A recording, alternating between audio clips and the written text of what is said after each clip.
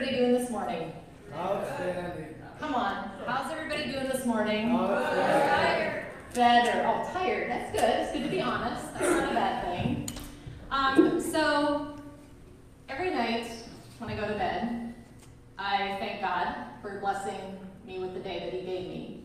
When I wake up in the morning, I thank Him again and ask Him to please bless the day that's coming before me. So we thought it was very appropriate to start our worship this morning with the song, I Am Blessed.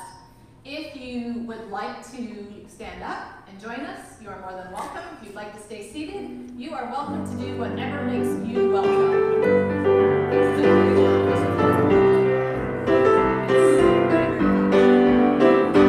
I am blessed. I am blessed. Every day of my life I am blessed. When I wake up in the morning till I lay my head to rest, I am blessed. I am blessed. Again, I am blessed. I am blessed. I am blessed. Every day of my life I am blessed. When I wake up in the morning till I lay my head to rest, I am blessed. I am blessed. 'Cause He's done so much for me that I cannot tell it all. No, I cannot tell it all. No, I cannot tell it all. He's done so much for me that I cannot tell it all. Jesus washed my sins away. And I am blessed. I am blessed. I am blessed. Every day of my life I am blessed. When I wake up in the morning till I lay my head to rest, I am blessed. I am blessed. 'Cause You've done so much for me that I cannot tell it all. Cannot tell it all. Cannot tell it all. You've done so much for me that I cannot tell it all. Jesus washed my sins. We are blessed. And I am blessed. We are blessed. Every day of our lives we are blessed. When I wake up in the morning till we lay our head to rest, we are blessed. We are blessed. When we wake up in the morning, we lay our head to rest, we are blessed. We are blessed. All right, amen. You may be seated. Give me a little bit of juice on this microphone, Kevin. A little bit more juice. I sound like a winner. Juice. Give me juice. Give me juice. Squeeze the juice. We had a soundboard in a church once where we just wrote right below the main that turned everything up. We just put the word gas on a piece of tape. More gas. Right? All right, that's better. Hey, good morning. Good morning. It is wonderful to see all of you today on this bright, shiny Sunday, the last Sunday of August. And we're depressed about winter coming. Anybody depressed except for the Caserts because they like winter? But I'm like, this is all going to be gone in 30 days. We're going all summer to get that thing. We don't really have much for announcements today. The only announcement that I can really think of is our youth ministry kicks off on the 23rd of September at the Wolf Lake Park. And that event is going to be from 6 to 8. 8. And because of the location, we're likely looking forward to doing some carpooling. So if we have a messenger group that we communicate through, if you're looking to get a ride to that event sometime between now and a couple days before, if you could just let us know, we could plan for our drivers. And the meal is going to be provided. We're just asking people to bring something to drink. And so speaking of meals, today we are having a meal after our service, and you're welcome to join us. If you're a guest with us today, we'd love to have you for lunch. And to the best of my knowledge, I don't know that we're taking offerings for anything today. Our speaker with us, we're compensating him. So we want you to get the most possible benefit and blessing out of being here today. And is that okay? Yes. I mean, if you would like to, raise your hand if you want to be robbed. Go home and get my sidearm, come back. Okay, got one kid. Did you bring your wallet? Because if you want to be robbed, you better have a wallet. All right, so, no, we want to just enjoy being here today. We got a great message from our guest, Pastor Kevin McClure, and we'll introduce him in a bit. And so, but before we go on, just in case I missed something, is there anybody that has an announcement today that I'm not aware of? Okay. How about birthdays or anniversaries? Got some guests, so, maybe they won't lie. All right? Larry and Marlene celebrated their 50th wedding anniversary yesterday.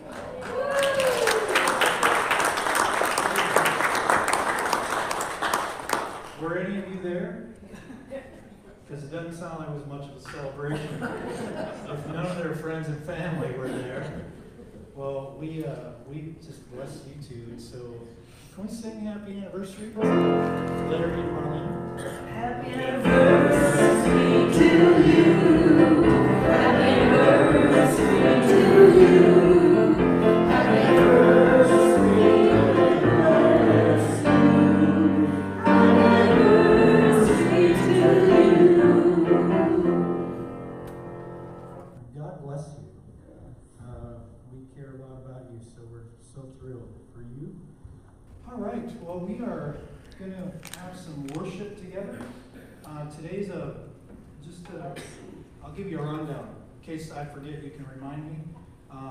We're just going to have some worship together, and then there's no additional readings. Kevin is weaving some scriptures into his message, and after that, we're going to have some prayer together. Just before Kevin gets up and I introduce him, our worship group is going to sing the Lord's Prayer to us and for us and to the Lord today. And so somebody help me remember that, because we were trying to figure out where to put it. And then we're going to listen to a great message. We're going to have some prayer. And so if you're here today, I'm going to give you a heads up. If you're here today and you need prayer, you're going to have an opportunity to receive prayer. We would consider it an honor to take your needs before the Lord. So there's a heads up about that. And then we'll wrap it up and we'll go have a great meal together. That sound all right? Yeah. 3 of you. For those of you that are guests, this is normal. This is what I deal with. Week in and week out. All right. Well, looks like I'll be eating a lot today. So, well, could we stand together and pray and let the worship band lead us? Lord, I'm so thankful today to be here, to be in this place, to lift up your name, and to have an opportunity to be together, and to not be afraid of people coming in to shut us down. But we're gathering here in a country that's still free, and we give you thanks for that. We ask, Lord, that you'd move in our midst.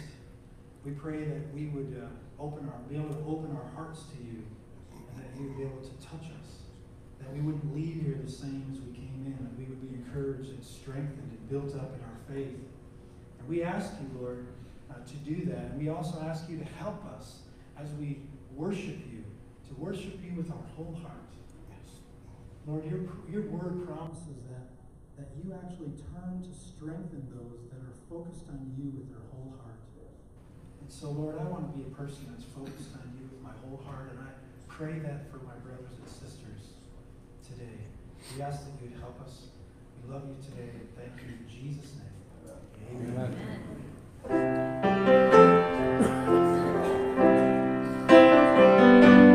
Sometimes we have to tell our soul, our mind, will, and emotions to praise God no matter what we're feeling. So let's do that. Let's set everything else aside. We are worshiping the King of Kings and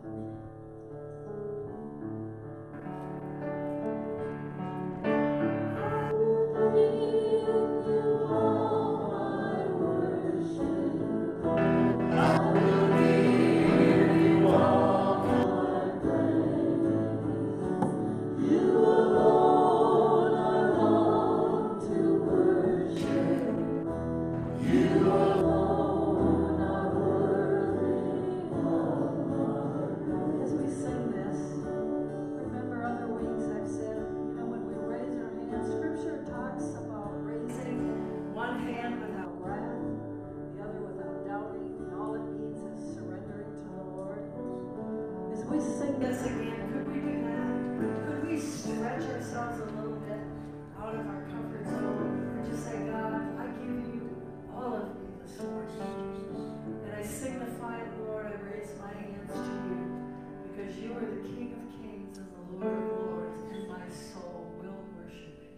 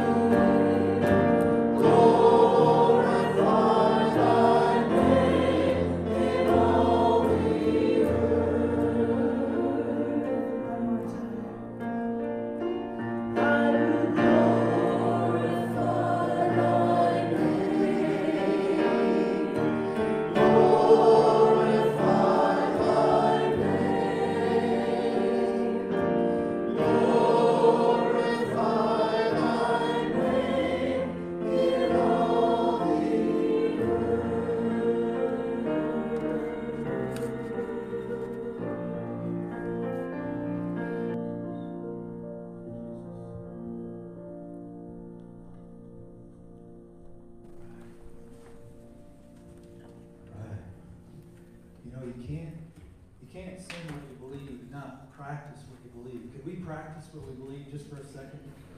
All right, we believe that God forgives our sins, right? So perhaps I could ask you in this moment to just take a moment of just silent reflection. Call your sins to mind, and then we'll confess. So that'd be good today. Would you like to go home forgiven? Yes. All right, let's take a few moments in silence.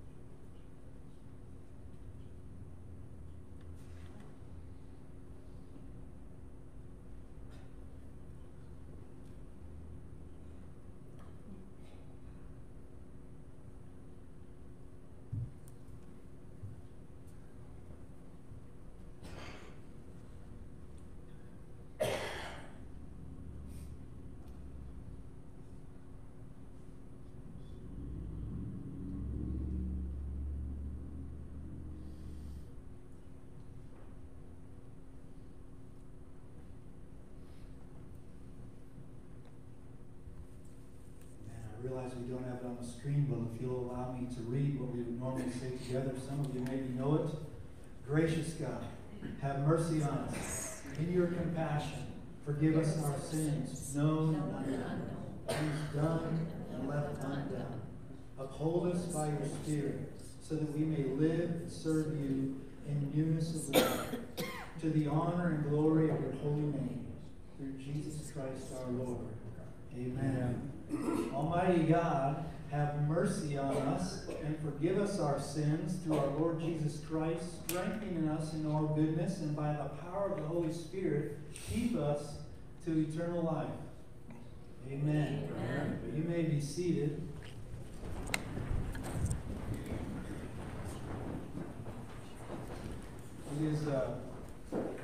It is my honor to bring my good friend Kevin McClure before you today. And so before he stands up and makes his way here, Kevin and I got to know each other in 2008 when I went back to school. I went to seminary in the cities. After 15 years of serving ministry, I finally went back to seminary. And so I've always been a little bit out of order, and most of you know that. And so Kevin was my mentor. Every student at the Masters Institute gets a mentor for the full 3 years they're there. And we met an hour a week, every week, during the school year for 3 years. And Kevin is how do I describe it? Do you know, have you ever got to know somebody and felt the love of God through that person? That's what it was like. And so I felt the love of God through Kevin toward me. And like most times when I feel the love of God, I know full well that I don't deserve the love of God. And so it's amazing.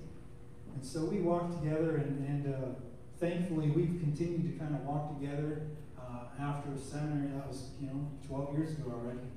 And so Kevin is a very experienced man of God, experienced in the Word, experienced in prayer, and I guarantee you today that you're going to be blessed. I just ask you to open your heart.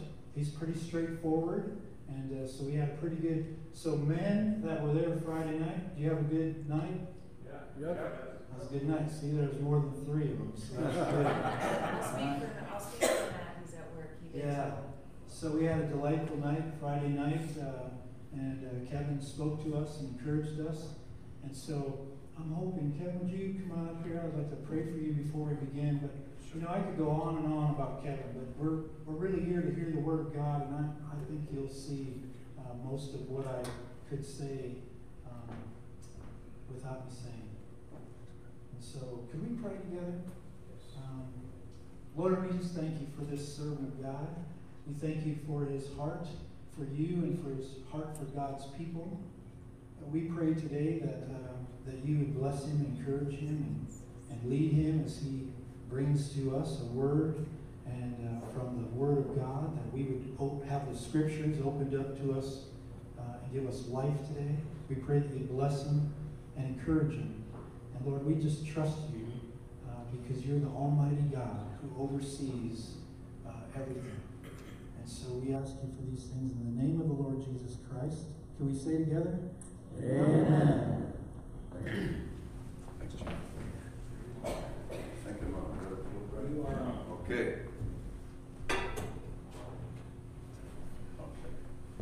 Good morning. Good morning. Thank you for welcoming me so warmly. I got to be introduced to some of you before the service, and hopefully we'll be able to connect a little bit after the service. I want to share with you some of my story. I'm the youngest of 6 children. My mother had her first child in 1929 when the stock market crashed. My mother was born in 1908, and she had her final child, me, in 1953. So there's 24 years between me and my oldest siblings. My mother was married and divorced twice, had 2 families, and yet I'm very close to my half siblings, and I was raised with their children. I have 4 nieces and nephews who are older than me, and We were a blue-collar family, worked and lived in a blue-collar neighborhood of the city of Chicago, and we're used to getting our hands dirty. And we were Catholics, and we knew a fair amount about Jesus, but we hadn't yet experienced Jesus in a personal way. It's interesting, being Irish, people tend to take a certain amount of pride in their heritage. I know there are a lot of Finns here in this area. I've done a lot of research, and I discovered that Jesus was actually Irish. I found 3 irrefutable evidences. First, Jesus lived at home until he was 30. He had no visible means of support. And he had a mother who thought he was God. There you have it. Jesus, Irish, absolutely. In any case, I went away to college in southeastern Minnesota, and there was a guy, I wrestled in college, and there was a guy on the wrestling team I admired as an athlete but didn't like as a person. He never seemed to smile. Every other word was wow. I used to say he could say it backwards, wow. He was what you call a hippie jock. He was a rare kind of person. He was his own man. And one day he came to practice visibly transformed. And I said, I need to know what happened to you. And he said, I experienced Jesus. And I said, you got to tell me more. I, in those days, believed that Jesus was not only the Son of God, but God the Son. I believed in the virgin birth. I believed that the Bible was God's Word. But I only believed on an intellectual basis. I didn't have what you might call a heart faith. And I said to him, I want to experience what you've experienced. And he invited me to accompany him to a Bible study. And I went. And at this Bible study, I found people were welcoming, they were humble, and they were happy to answer questions, but they weren't overly aggressive. They were just everything I needed. They encouraged me to go home to my dorm room and have a conversation with Jesus later that evening, which I did. It was March of 1972. I was 18 years of age. I got down on my knees like a good Catholic kid and had that conversation. I knew I was a sinner. I didn't need to be convinced of it. The Catholic faith had informed me about sin. It identified what sin is. It used God's law to help me to see this is sinful. And then they did a very good job of helping me to see there are consequences to sin. And I remember feeling very worried about facing those consequences. I was quite convinced that if I died, then I would go immediately to hell. And so as I knelt there in my dorm room, and I was fortunate to have it to myself that night, my roommate was out and about. I remember saying to Jesus, I am very concerned about my sins. I'm concerned also about where I'm going to spend eternity, but I think I'm most concerned about the fact that I'm powerless to defeat temptation. I wasn't familiar with Romans 7, where Paul talks about the power of sin. You're probably familiar with it. I am now. But there Paul says, when you're under sin's power, there are bad things you don't even want to do, but you can't keep yourselves from doing them. And he says there's good things you want to do, and you don't have what it takes to do them. That's the power of sin. Modern society calls it addiction. Only Jesus can liberate us. Paul goes on to say, what can any of us do? And he goes on to say then again, almost in the same breath, thanks be to God through our Lord Jesus Christ. He's the one who gives us the victory. Well, that night, I expressed my worries to Jesus. I said, I've got so much good going for me. I had a beautiful girlfriend. I had a successful athletic career. I had a lot of friends, but I was powerless. And I was truly hell-bent. And that night, Jesus met me. He did for me what I couldn't do for myself. There was an immediate transformation, not a complete transformation. All transformation is incremental. The Bible tells us that we go from one degree of glory to another. And I'm continuing to be transformed to the extent that I allow Jesus to transform me. That's some of my story. I later was introduced to the life of the Holy Spirit through some Catholics, believe it or not. And I've continued to make it my aim to live under the Holy Spirit's influence. In the course of time, I found myself living permanently in Minnesota. and being involved with the Masters Institute Seminary, and that's where I met Jim, as he mentioned. And I have to say that my relationship with Jim was a sheer pleasure. Not every student I've mentored has been someone as receptive to the work of the Holy Spirit. He's become a man who he's become a man I'm convinced is intent on continuing to grow closer to Jesus and pleasing him, both as a pastor and as an individual. That's how I know him to be. Although he does have some funny issues about milk, some really interesting issues. He tried to convince me that almond milk comes from a cow, and we actually went around looking, in the countryside yesterday for that certain species of cow that's called the almond cow. Maybe you can help Jim and I with this matter. This morning I want to talk to you about the topic that prayer makes a difference. Specifically, effective praying makes a difference. There's 3 texts that I want to use that will be our focus this morning. One is from the Old Testament, 2 Chronicles 7:14. Some of you could probably quote it. God was speaking actually to Solomon. The temple had just been dedicated, and God was saying to Solomon, essentially, and of course I'm paraphrasing, that a time will come when my people will turn away from me. But if my people who are called by my name will humble themselves and pray and turn from their wicked ways, then I will hear from heaven and I will heal their land. That's a promise.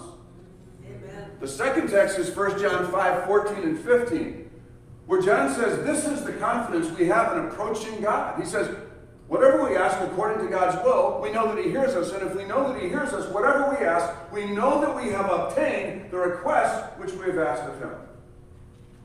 Third text is from Matthew 6, the Gospel. Matthew 6, verses 9 and 10. The disciples asked Jesus to teach them to pray. He says, this then is how you should pray. And he goes on to say, pray, our Father, you're in heaven. May your name be hallowed.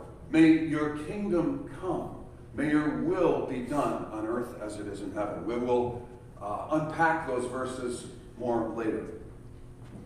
Does prayer actually make a difference? I bet everybody's tried prayer. Would you agree?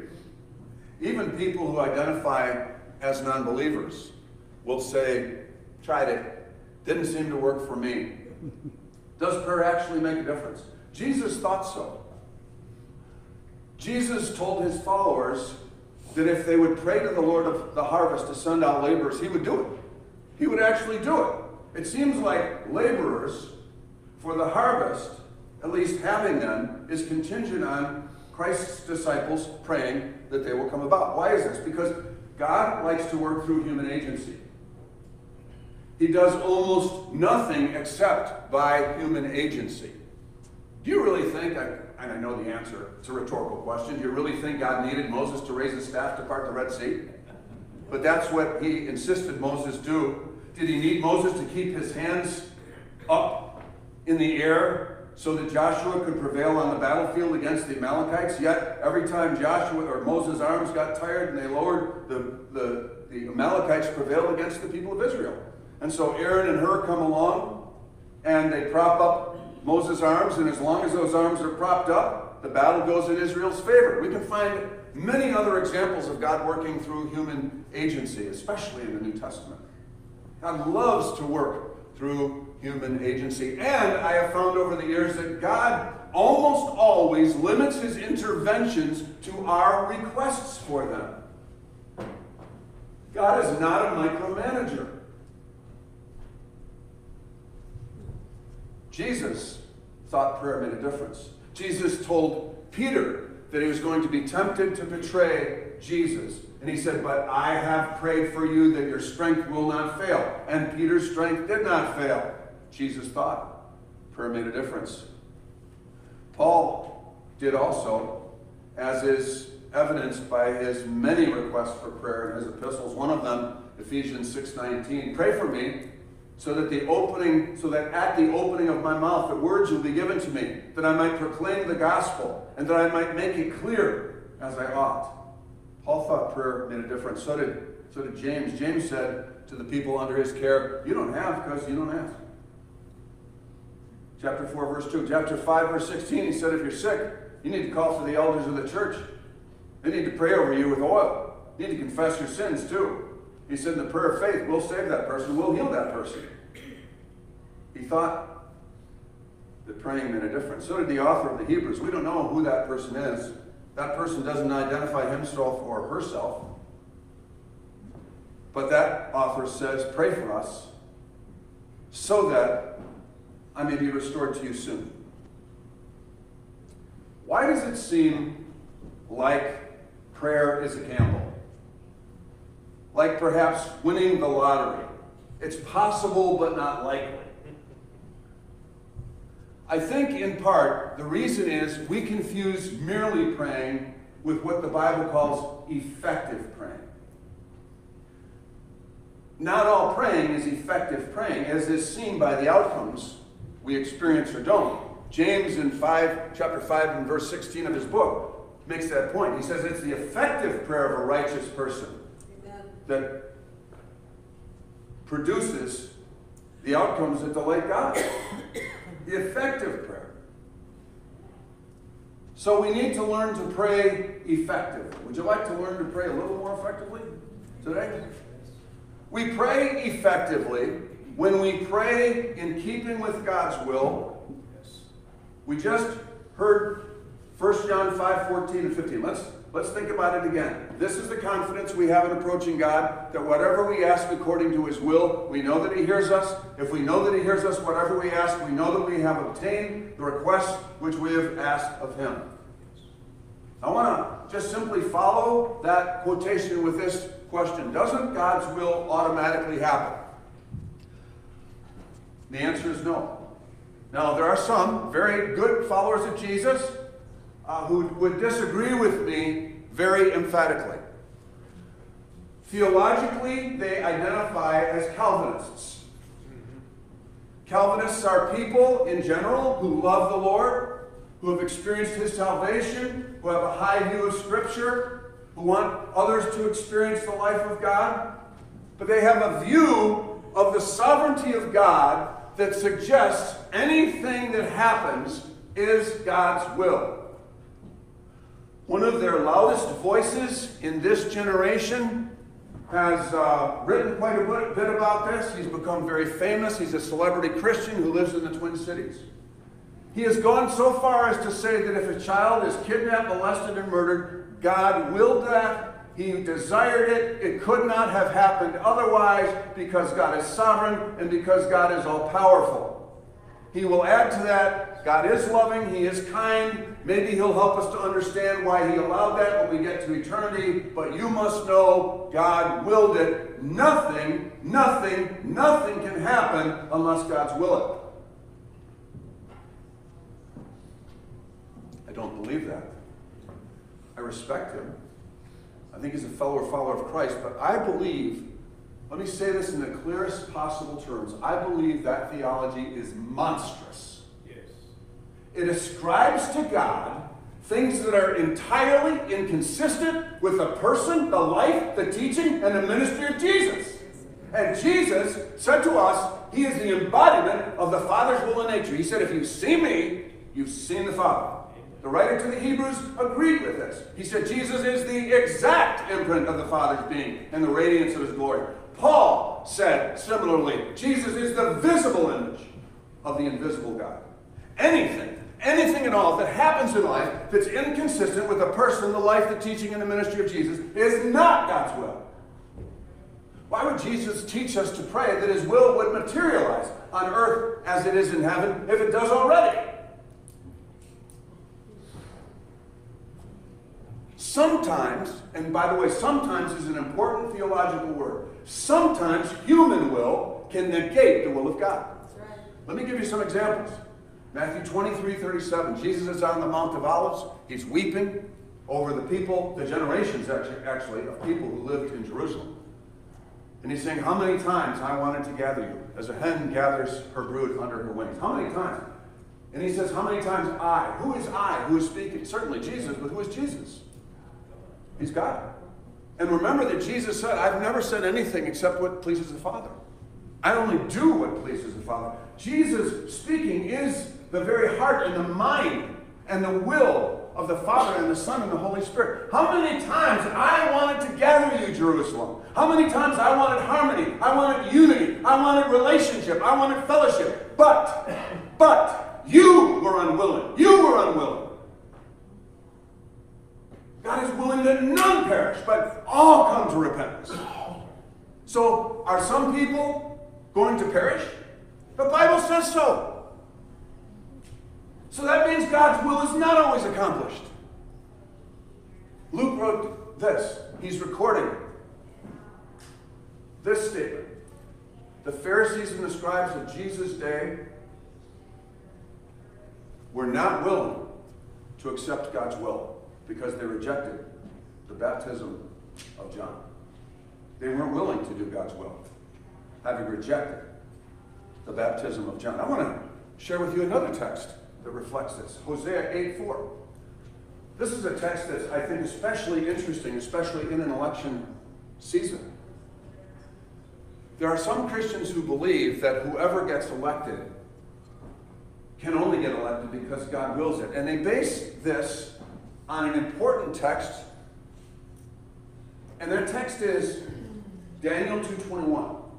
In Daniel 2:21, Nebuchadnezzar is quoted, and he learned God sets people in leadership, and he removes people in leadership. But Daniel 2:21 isn't the only text that should inform our thinking on this matter. Hosea 8:4 is a text where God says to the people of Israel, you selected people to lead you who were not men of my choosing. So how does one text inform the other? It informs the other this way. They inform each other, I should say, this way. Sometimes people occupy roles of leadership because God wills it. Sometimes they occupy roles because we have willed it. Sometimes people are removed from leadership because God willed it. Sometimes people are removed from leadership because we willed it. Sometimes the will of man can negate the will of God. Sometimes demonic influence interferes with God's will. Luke chapter 13, 11 through 17, Jesus is in a synagogue on the Sabbath, which was his practice. He sees a woman there all hunched over, and he heals her. The synagogue official, the director, found fault with Jesus for doing that. It almost seems unthinkable, but this is how religious spirits reacted to Jesus. They would find fault with Jesus no matter what he did. So he heals someone who's been crippled for 18 years. And he rebukes Jesus. And what's Jesus' response? He says, shouldn't this woman, this daughter of Abraham, shouldn't she whom Satan has afflicted for 18 long years, shouldn't she be healed on the Sabbath? Whom did Jesus say afflicted her? Satan. He didn't say my Father afflicted her. Jesus never worked at cross purposes with his Father. Peter knew this. Peter said to the people gathered in the house of Cornelius, you read about this in Acts 10:38. He said, you guys know about Jesus of Nazareth, how he went about doing good and healing all who were oppressed of the devil, for God was with him. Every person Jesus healed, and there were many, was oppressed of the devil. John the Apostle understood it. He said in 1 John 3:8, the very first part of the verse, for this purpose the Son of God appeared, to destroy the works of the evil one. It's interesting, the influence of the devil in this world. We see Daniel crying out on behalf of Israel. He prays in Daniel 9. He repents for the sins of Israel as if they are his personal sins. That's what intercessors do. Intercessors understand the concept of corporate responsibility. I'm an American, so I am in some way responsible for the sins of America. I'm a Christian, so I am in some way responsible for the sins of the church. I'm a member of my family, so I'm in some way complicit in the sins of my family. That feels uncomfortable, but it's biblical. And Daniel prays and he repents on behalf of Israel. And the angel Gabriel appears to him and said, from the moment you began praying, I was sent to you. But the demon prince of Persia interrupted me. He kept me from arriving with the answer. And the archangel Michael came to my rescue. And now I'm able to come to you with your answer. Daniel chapter 10, verses 11 through 14. Interesting text. A demon prince over a region, probably what we would call a principality or a power, they were able to delay the answer to a godly man's prayer. Paul says to the Thessalonians in 1 Thessalonians 2:18, I wanted to come to you, but Satan stopped me. There are other wills at work in the universe. Hence, we need to pray that God's will come. God's will be done on earth as it is in heaven. John Wesley was convinced that nothing happened except, that is to say, nothing of the will of God would happen except an answer to prayer.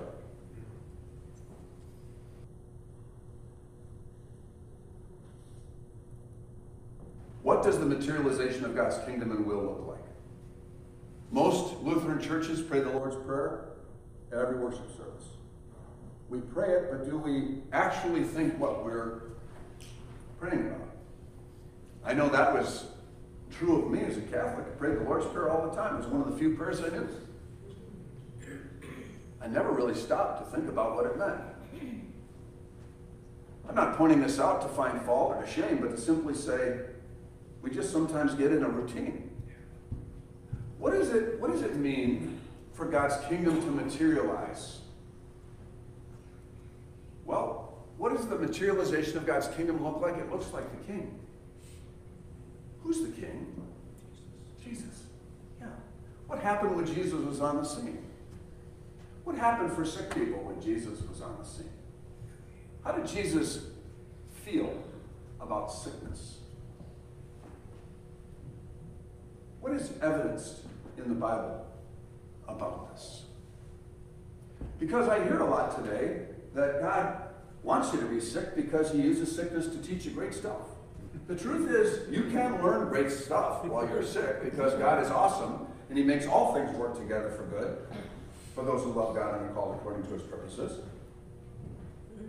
I've heard people say when a person dies, it's always because God willed it. And yet, they base this, I think, on a misunderstanding of Psalm 139:16, where it says we're given an allotment of days. But it's interesting because there are other texts like Ezekiel 13:19 and many others in Proverbs and other places that show that you can be a person who doesn't live out the full number of their days. You can shorten your days and you can actually multiply your days. Isn't that interesting? So the time of death is not predetermined by God. There are many variables that factor into the time of a person's death. But I'd like to live out the full number of my days. How about you? You know, don't you think that if God really willed that some people just die, that when they came to him for healing, when they came to Jesus for healing during the days of his earthly ministry, he would have said to at least some of them, no, you know, it's God's will that you have this sickness and that you die now. Don't you think Jesus would have killed a few people right on the spot? That's the Jesus some people have in mind today when they talk about God. But we don't see any of that in Jesus' life. In fact, look at Jesus' record with me. Listen to this. Do you know what percentage of people refused healing when they requested it from Jesus? That would be 0. Now, add to that consideration this, that there's a strong record in the Bible of what we would call the unsolicited miracles of Jesus. Jesus healed many people who didn't, in the hearing of other people, request healing prayer. He had many unsolicited miracles. Add to that we know Jesus actually wanted to do more, but he was prevented from doing more. You say, really? Seriously? Well, Mark 6, the first 5 verses, he wanted to do mighty miracles in his hometown, but he couldn't the text says. It didn't say he wouldn't, it says he could not. Why? Just because of the unbelief of the people. Add to that Jesus shows us in his ministry that some people's illness is caused by demons that are so deeply lodged they can only be dislodged by prayer and fasting and by faith, revealing that the absence of a miracle isn't proof of the denial of a miracle. Also consider the occasion when Jesus healed the blind man of Bethsaida in Mark chapter 8. After Jesus ministers to this man, he says, "Can you see?" And the man says, "Well, I see people, but they're like trees walking around."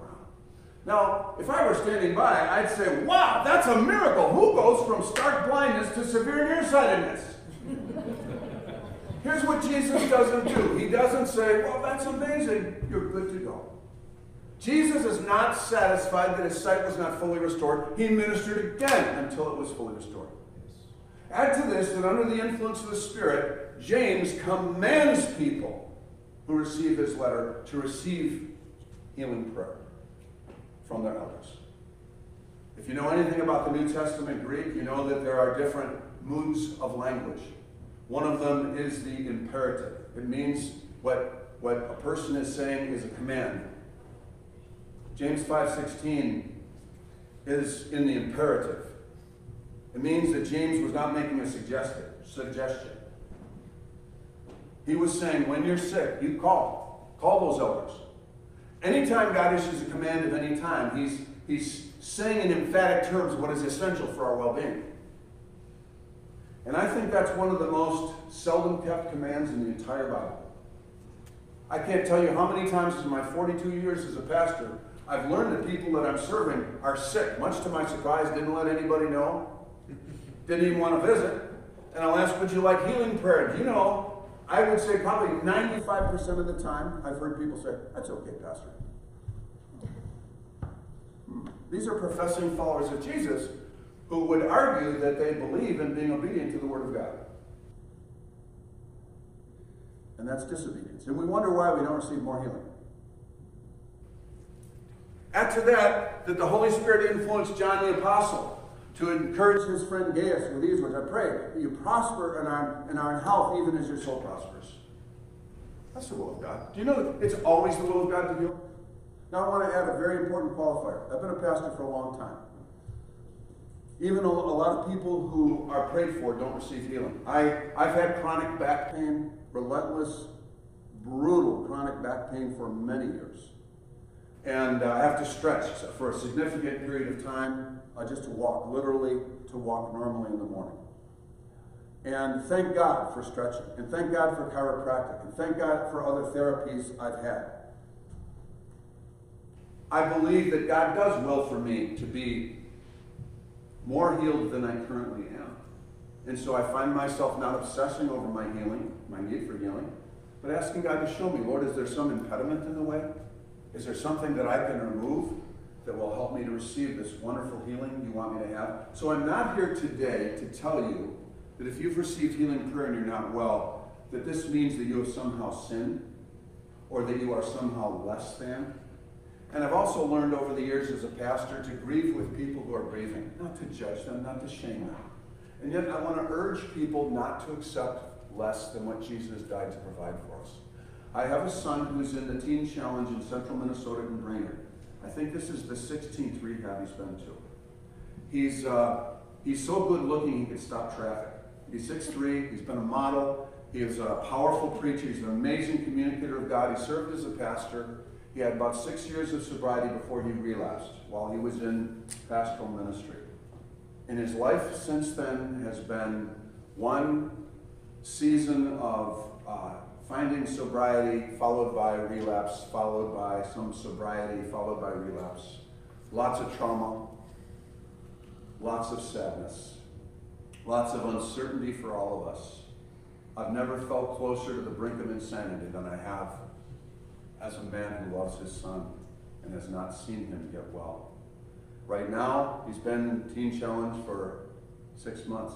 He's clearly the best version of himself we've ever seen. But we never pray, God, if it's your will, deliver Jude. Why? Because we know his will. Do you know that Jesus never prayed an "if it be thy will" prayer with regard to healing? or deliverance from addiction? Do you know that addiction is clearly demonic? Yes. It's evil. It's truly evil. I mean, you talk about evidence of the power of sin, wanting to do something good and not being able to do it, not wanting to do something bad and not being able to keep yourself from doing it. And yet Paul adds these words, thanks be to God, through Jesus Christ our Lord. That's our hope. Jesus is our hope. So I want you to think this morning about what's going on in your circle of influence. Your circle of influence, according to sociologists, includes about 250 people, and that's because of the advent of social media. This would include people in your immediate family, your extended family, neighbors, friends, coworkers, and maybe some even Facebook friends if you have them.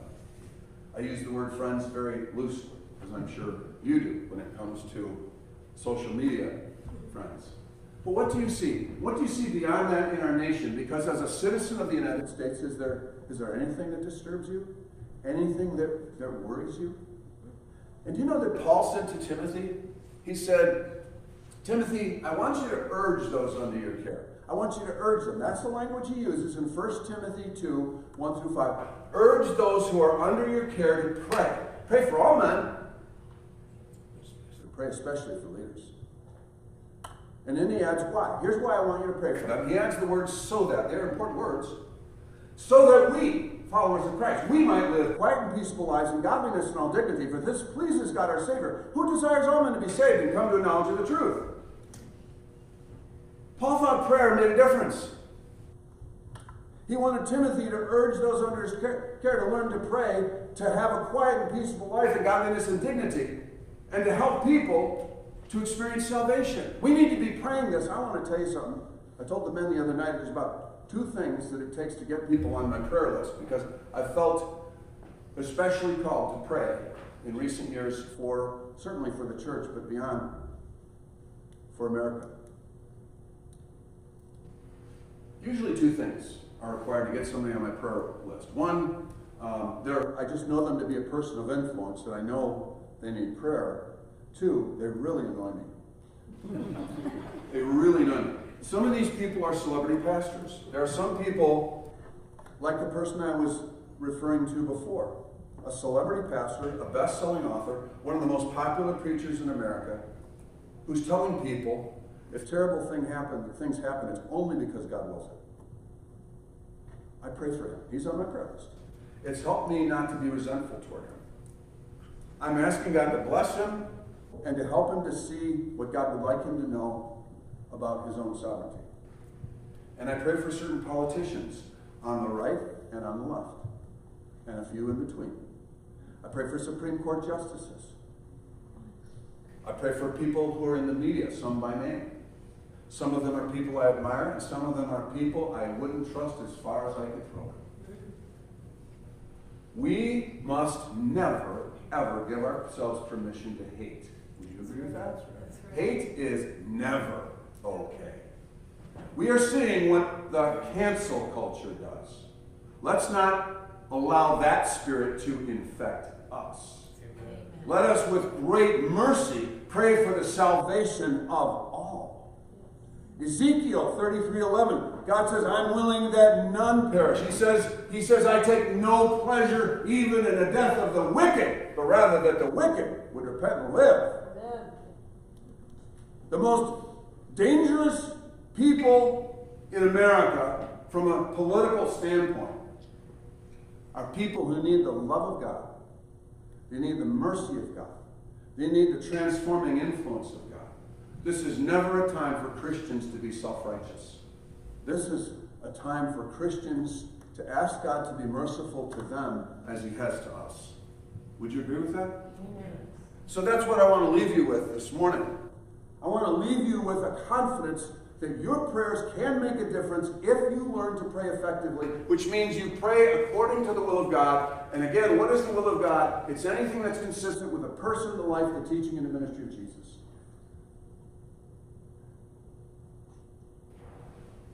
You know, and if we should find ourselves without resources for life, we need to remember, and this isn't original with me, God still has the recipe for manna. His promises still hold true. My God shall supply every need of yours according to his riches and glory by Christ Jesus. We need to learn to trust God. It is always God's will to heal. It is always God's will to deliver. It is always God's will to provide for the needs of his people. Give us this day our daily bread. We were taught to pray. Let's make sure that we pray this. I have written a number of books, and I usually write PDF books. And I write PDF books because they're really inexpensive. And I absorb all the costs myself. And I don't fortunately have editing costs because I have a gal who's a generation older than me who served as a teacher for many, many years, and she's way better at grammar and all kinds of other stuff than I am, and she painstakingly works with me in editing my books. But I pay to have them formatted. And a book that I completed about a year ago is called Prayer Makes a Difference. The subtitle is A Beginner's Guide to Intercessory Prayer. I like making PDF books because they're inexpensive to make, but also because I offer them for free. I've never required that anybody pay for any book I've written. If you'd like this book, if you'd like to learn to pray, so this isn't a commercial, this is a freebie. I felt Jesus say to me, freely you have received, freely give. And I'm not against pastors being paid, by the way. I was a pastor for a long time. Still am. But I'm talking about how God is leading me with the things I write. If you'd like that book, you can contact Pastor Jim, and he'll make sure you get a copy of that book. So, shall we pray? Yes. Father, I want to thank you that you are here. I thank you that you are near. We ask to be cleansed afresh with the beautiful, powerful blood of the Lord Jesus. We ask that you synchronize us to your Holy Spirit and fill us with him again. We ask that you help us not to hate and help us to pray. Help us to pray because our prayers make a difference. And may we learn, Lord, that a delay in our answer is not a denial. May we pray always in keeping with the person, the ministry, the teaching, and the life of your Son, the Lord Jesus. And I ask these things in the mighty name of Jesus. If you agree with that prayer, would you say amen? Amen. Amen.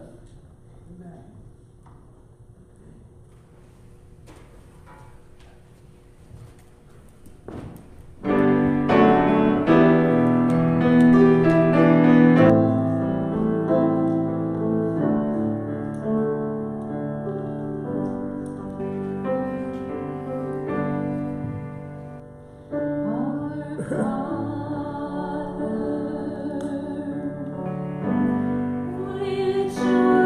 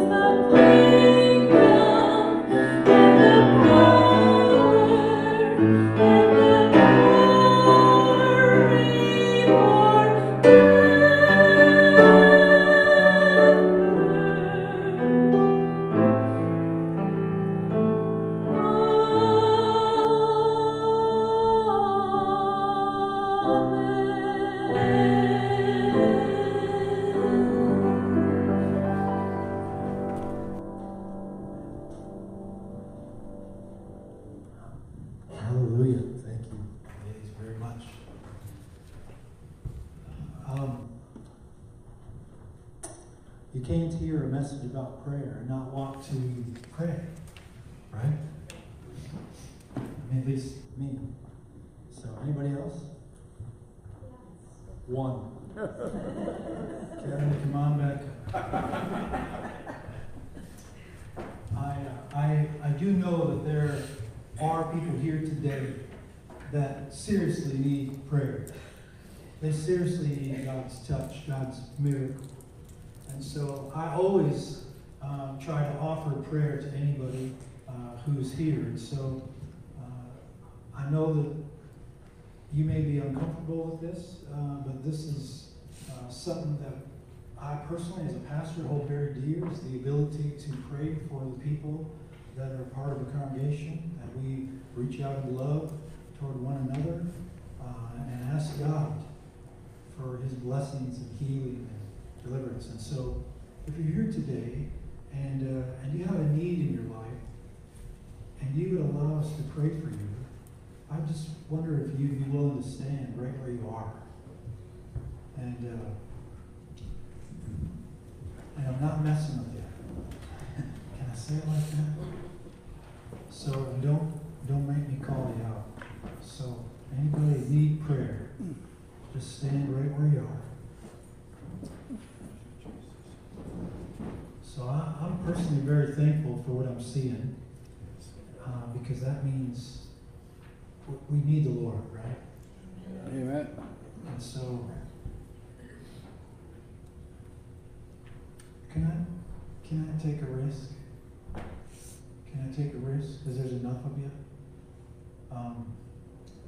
We're kind of practicing social distancing, which I'm not a big fan of. I kind of like to touch people in a wholesome, holy way.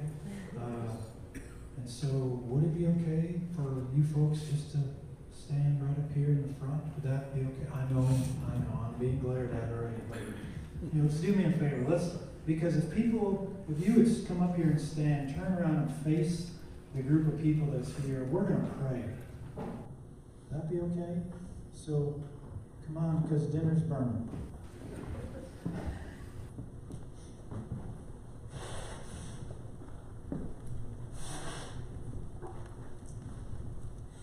Just all across there, line up.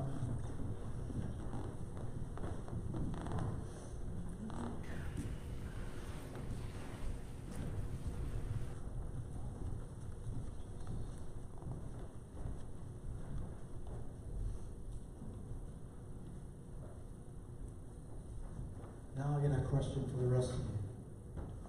Do you believe that when a few moments ago that we confessed our sin to God, that God forgave us? Yes. Amen. So if we're going to ask God to heal, can we have the same expectation that the same God who confesses our sins because he is just and righteous to do so will also bring healing and compassion upon his people because we also ask? Do we believe that? Yes. Amen. All right. I'm very blessed that you folks came up here and stand. So the rest of you, can we all stand together? And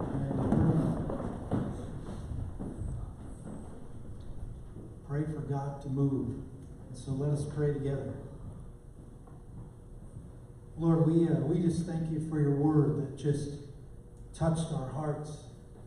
The faith-building, soul-filling, mind-renewing word of God has blessed us today. And Lord, we reach out to you in faith that you've given each and every one of us a measure to believe you. And so we reach out for these that are standing here, each one, Lord. We ask that you would touch them by your power, by your compassion and love for them.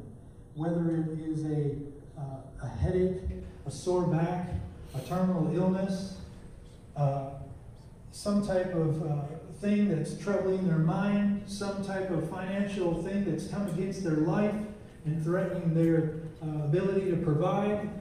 Lord, we reach out to you today and we ask for your healing power, your provisional power, and your compassion to touch each person.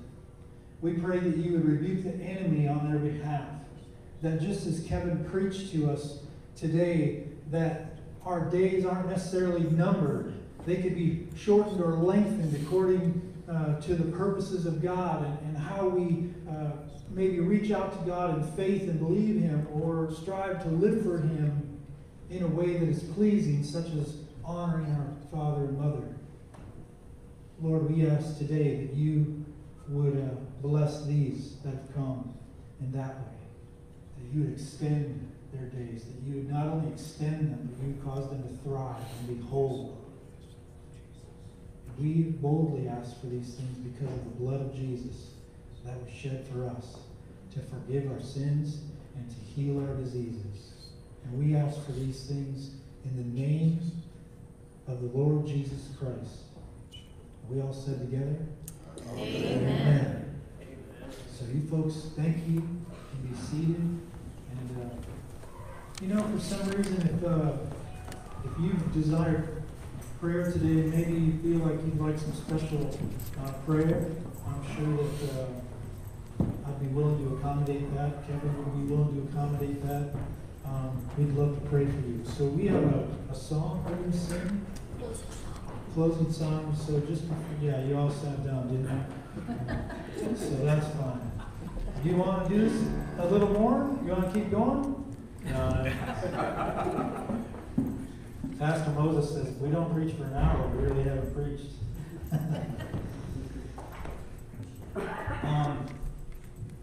We're going to stand together in a moment, but we got to thank God for our meal. Can you receive a kind of a before we eat benediction? May you go in the love of God and the fellowship of the Holy Spirit. And may the fellowship that we have together around these tables be a blessing to those around us. God, may you manifest your love and your joy through each one of us today as we share a meal together. Amen. So, Lord, we thank you for the food. We thank you for those that are preparing it for us. And we just give you thanks for everything that you're doing here today. Amen.